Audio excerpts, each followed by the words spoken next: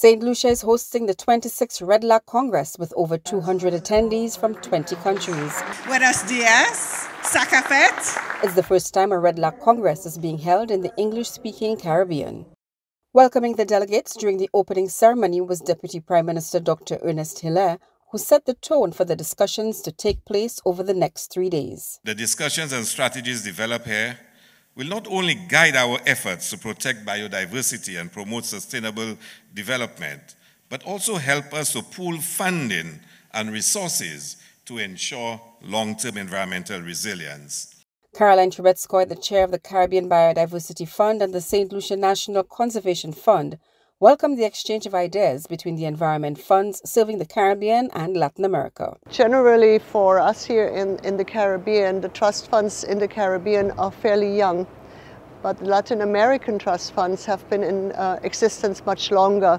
So this is why this relationship is such an important one. The value that you get from the interactions of all the network of environmental funds is priceless, both in terms of Latin America that's doing things a little differently, and the Caribbean countries that we are helping and that we are working with to create the network and the partnership of what's possible. This year's presenting partner, the Sandals Foundation, noted that the theme 30 by 30 by 30, the path to 2030, called for a united approach to fully realize its objectives and targets. Together, we can foster collaboration and concrete actions in favor of biodiversity and sustainable development in Latin America and the Caribbean.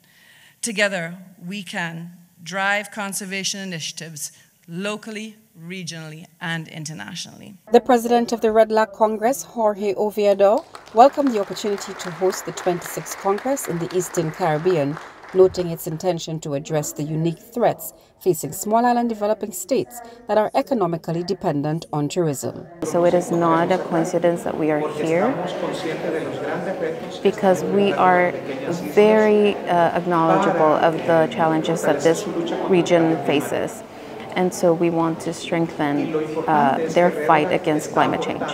This historic 2024 RedLAC Congress is presented by the Sandals Foundation and organized by the St. Lucia National Conservation Fund, with support from the Caribbean Biodiversity Fund and the Environmental Investment Fund of El Salvador, which hosts the RedLAC Secretariat. Good morning, everyone.